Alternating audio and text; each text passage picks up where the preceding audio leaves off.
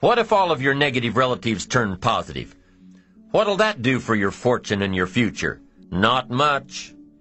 If prices come down a little, what'll that do for your fortune and your future, and your sophistication and your culture? What'll that do? Not much. If the economy gets a little better, what'll that do? Answer, not much. If you don't make plans of your own, you'll fit into someone else's plans.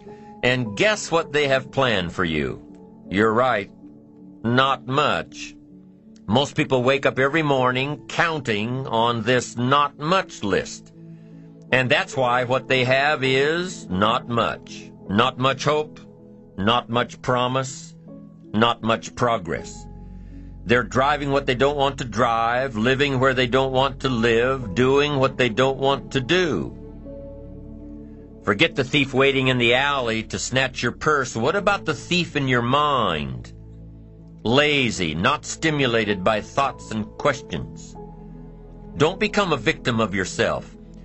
Ask yourself these questions. Is this the direction I want for my life? Is it someone else's direction? Is it a goal that I have been ingrained with since my childhood? Is it my parents' or my spouse's or my boss's or my children's? Is it mine? Ask yourself these questions. Debate them if you will.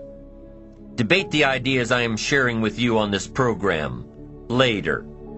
After you've heard all the ideas, debate what will work for you and won't work for you. But most importantly, get into the debate of your inner mind. What am I doing that works? What am I doing that doesn't work? Debate it all. Work with your mind to figure out the best possible direction for you. Your self-direction. Your self-direction. You hear stories all the time of kids, middle-class kids, upper-middle-class kids. You hear stories all the time about good kids that are having problems. Their parents are highly successful. They want their kids to be highly successful. But the kids are having problems. Maybe not with their grades, but with how they feel about themselves. The parents push their kids into one career direction, probably to take over the family business or follow in the family footsteps. It's the parents' direction, not the kids' direction. The kids know that something's just not right. And for these kids, something goes wrong. I know this lady that comes from a medical family. Everybody's in medicine. All of the kids grew up and went to school to be in medicine. It's just what you did. You grew up and became a doctor. Now, it wasn't a bad upbringing. They had everything they needed, but they also had the extra push to go into medicine. As a matter of fact, my friend says that they were raised with such tunnel vision that she didn't even have the slightest idea how food got into the grocery store, how cars got into the lots, how money got into the banks. She didn't know. The issues were never brought up at the dinner table. She remembers back in the late 70s, the first time she went to look for a job to make extra money in college, that the best jobs in the paper, the ones for qualified people, were only advertising a monthly salary of $900. $900. She thought the average person on the street, the average non-qualified person, made at least $3,000 a month. What a difference. What a shock. To be so sheltered from real life, to be so far off in what the average person made for a living, it was a real revelation. So she started asking questions. I mean, if she was that far off in her judgment of average earnings, maybe she was way off on other thoughts in life, too. Maybe there was more to life than being in medicine. Maybe this wasn't what she wanted to do after all. Maybe she finally found the reason why she hadn't been happy through all of her academic achievements. Sure enough, she figured out that the medical goals were not her own, only those of her parents. And even though she was chastised by her family for not following through with the family goals, she is now much happier, following her own path. Direction must be your own, or it can end up being damaging. Damaging to your soul, damaging to your spirit, damaging to your health.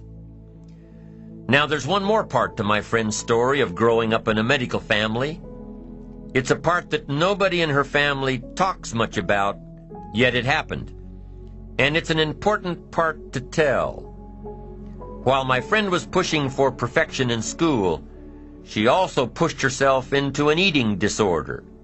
She ended up with this a few years before anyone really knew anything about anorexia. So there wasn't much help available. But a few years later, about the same time she started asking questions about life, she determined with the help of a specialist that this eating disorder had nothing to do with food or the lack of it. It had to do with control. It had to do with direction. Somebody else's direction for her.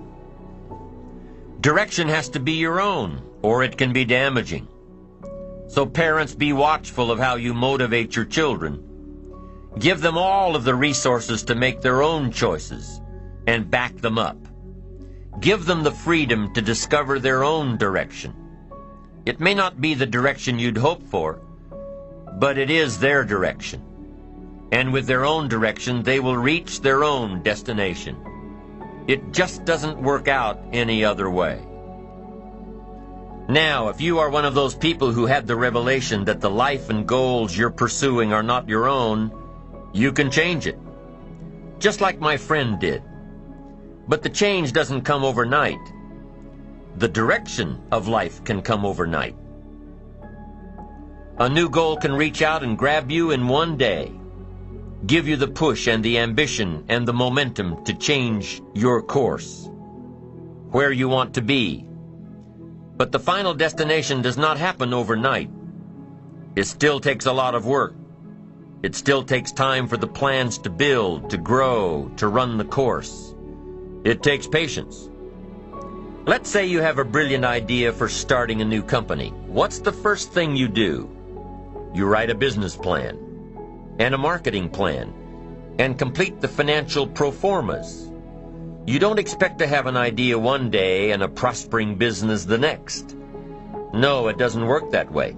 You've got to take all the right steps, give it care and nurturing and time.